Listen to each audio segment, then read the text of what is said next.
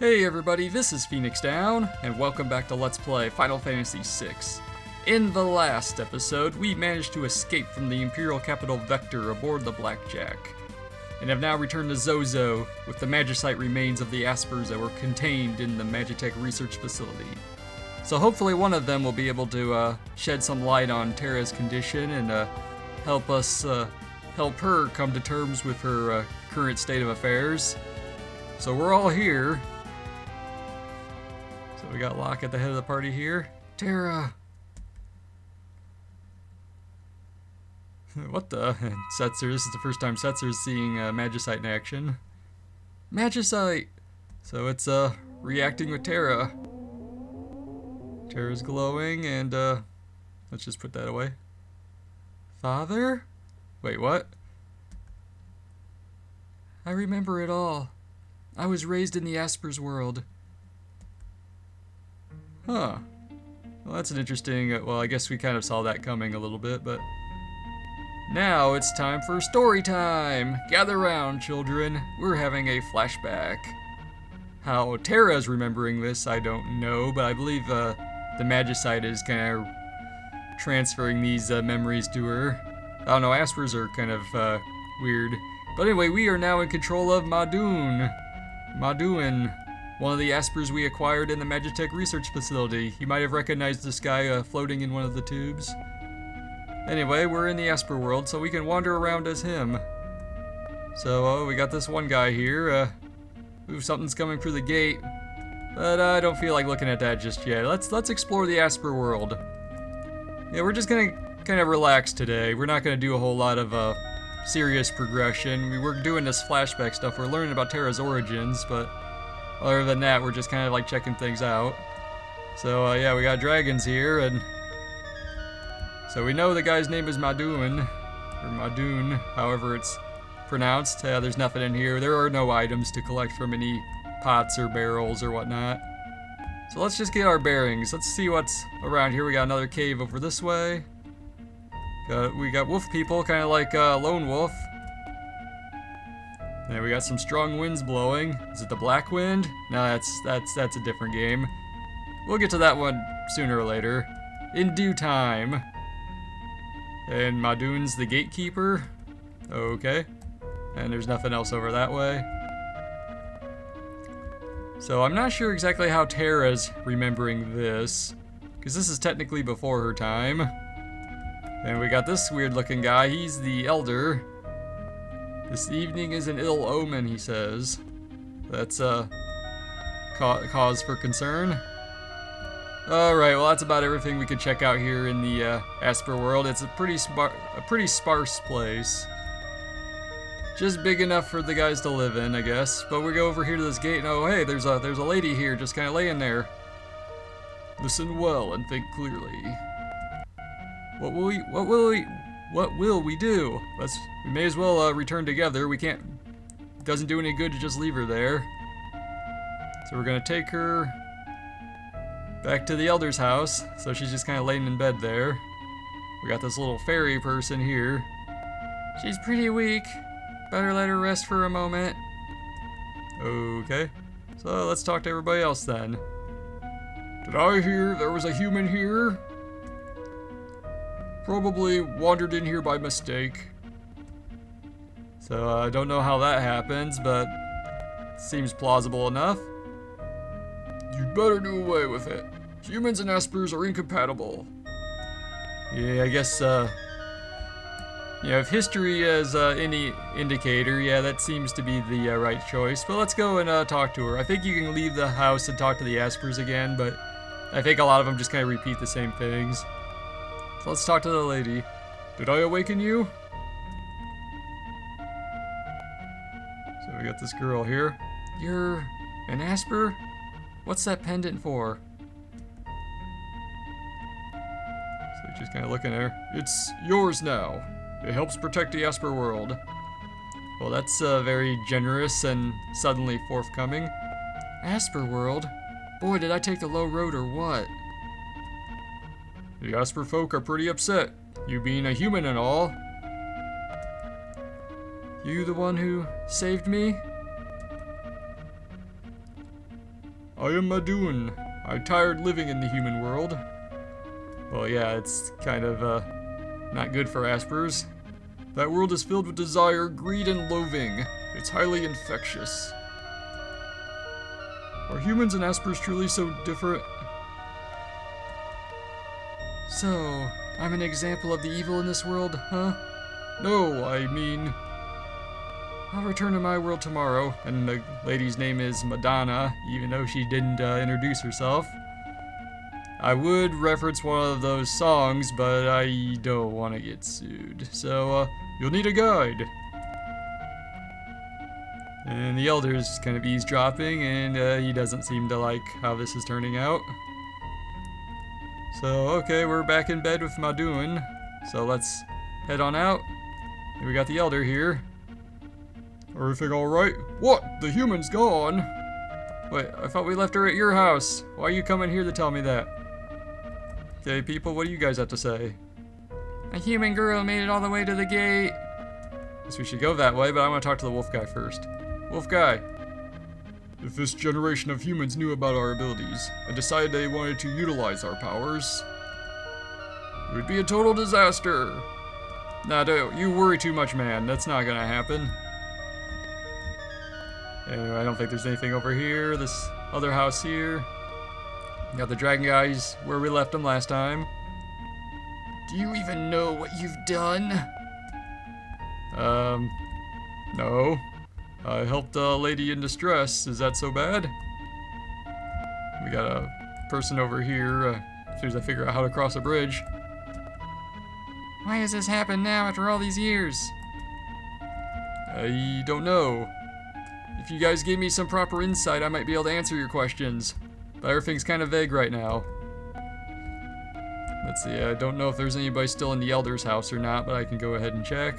Okay, yep, we got a couple people here. Oh, this isn't even the elder's house. And the link between worlds has surely weakened over the past 1,000 years. Yeah, that's kind of a long time to keep a seal going. Anyway, okay, we do have someone here. He says the same thing as before. The fairy person will probably say the same thing, or...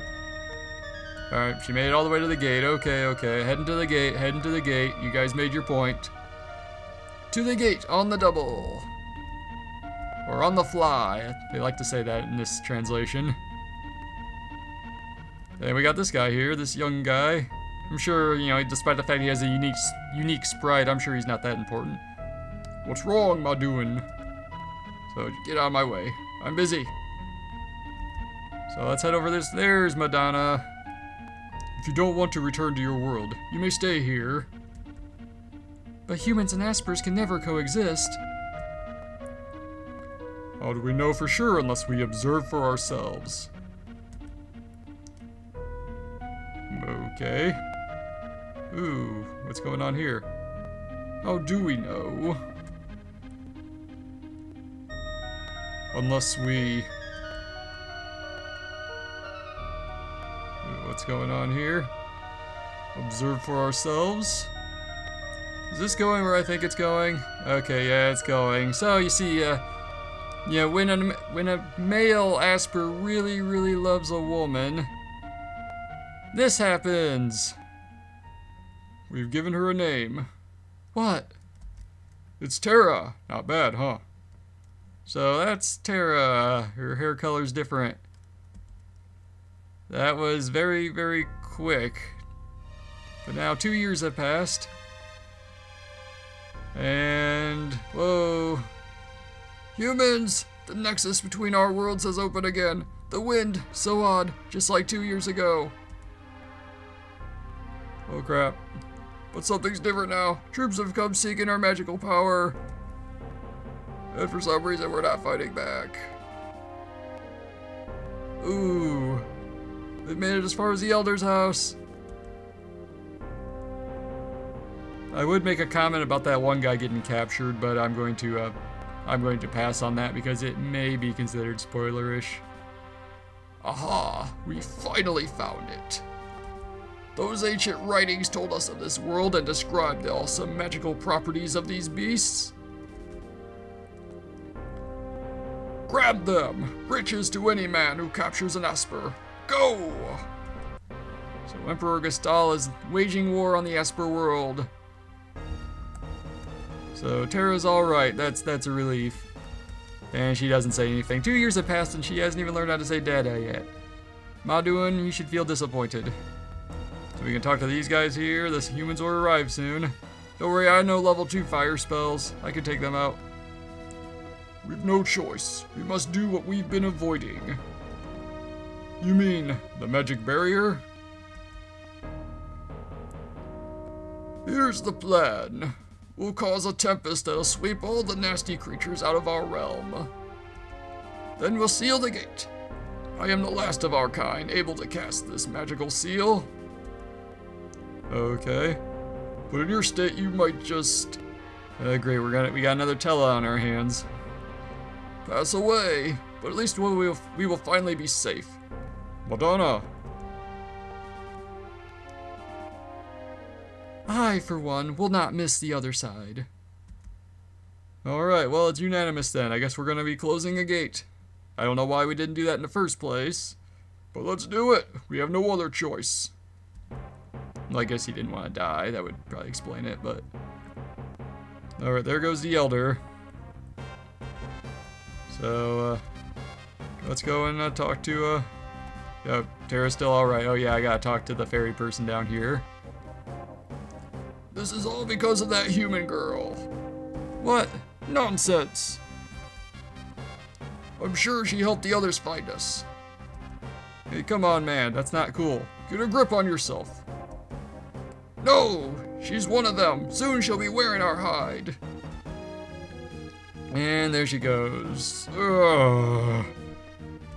Madonna, what have you done? And you took Terra too. We gotta go. Okay, now he seems to it. Yep, we gotta go to the gate again. To the gate, on the double, on the fly. Marty McFly. Nah. Well, let's get going. There's the Elder. Where are you going? Oh. Wait, what? Madonna's getting drawn into the next world. Impossible. It's too late. I've already begun casting the barrier. There's no turning back. That fool. Like, I love her, but she's a fool. Hey, look what popped out. It's like the espers will come to us now, and wait, what's this sound? Ah, whoa! Shriek! Shriek! Just when we were in reach of a veritable bonanza. Okay. Interesting vocabulary you have, Emperor. See ya. Alright, let's go up there. Oh, Madonna's here, alright. Madoon, I'm not their friend. I understand that. Thank you. Can you make it back here? Sure. Oh no, Terra! Terra, no! And there goes Madonna, and Madoon goes out as well. As the gate is closing. So everyone's kind of sprawled out there, and the Emperor is, rising. Human girl? Who is she? And we've got a baby. I guess Madonna must have been mortal. Wait, no, never mind. Hang on a sec. Please take care of my baby. Your girl? Eh? Then she's half human and half. Oh, absolutely fascinating. She will help us realize our dream faster than we ever imagined. No! Quiet, my dear. And she is dead. You will own this world. Ha ha ha. And that story did not end well. So that is how Terra became, well, that's how Terra came to be, first of all. And how she wound up in the Empire's custody. She's pretty much been raised there the whole life. Why they needed a slave crown on her to control her when they could have done what they did with Celeste and just kind of like raise her to be a Magitek Knight. But maybe they exposed her to experiments or something. But Terra's back to normal now. That was my father? Yeah, this is the Magicite of Madoon. He's one of our summons now. Teaches us level 2 magic spells, so that's cool. I'm the product of an esper and a human. That's where I got my powers. Now I understand. I finally feel I can begin to control this power of mine. Alright, Terra's got her memory back. She's got new powers at her disposal that we will get into later. So Gestalt must have known the secret of the Asper's power back then. And those Aspers at the facility were grabbed during that expedition.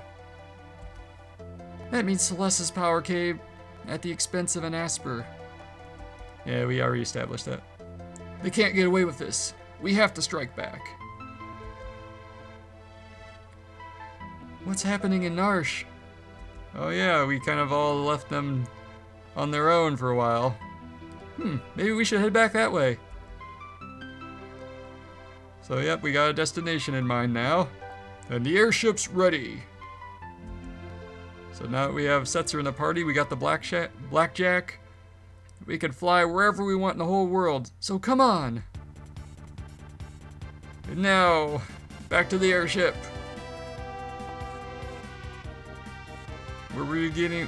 We are getting a brief tutorial on how to fly the airship. You use the control pad and the L and R buttons for direction. Up and down is, well, left and right is for directions. Up and down adjusts the altitude, which is really not important at all. The A button moves forward. The X button kind of lets us go on deck so we can change up our party. Our entire party is now inside the airship, so we can switch our members anytime we're on the airship, which is really nice. Definitely beats going back to Narsh or Zozo or wherever to change our party. We can also purchase items from the shop guys down below. Your B button lets us land, A button's for lifting off when you're on the map. Yep, and we're set. Okay, sure, we got a special technique, why not? If we press the star button, we can view the world map. We could have done that while just walking around, but if we hold the Y button down and use the control pad, we can move in any direction. Basically, like, you can parallel park if you want, or whatever. And the L and R buttons with the control pad can be used for high-speed turns, which again is not really useful in any way, but it can be fun if you're just messing around. So alright, where should we go next? Will we head to Narsh? Or should we go and do some side quest things first? Find out next time on Let's Play Final Fantasy VI. This has been Phoenix Down, and I will see you guys next time.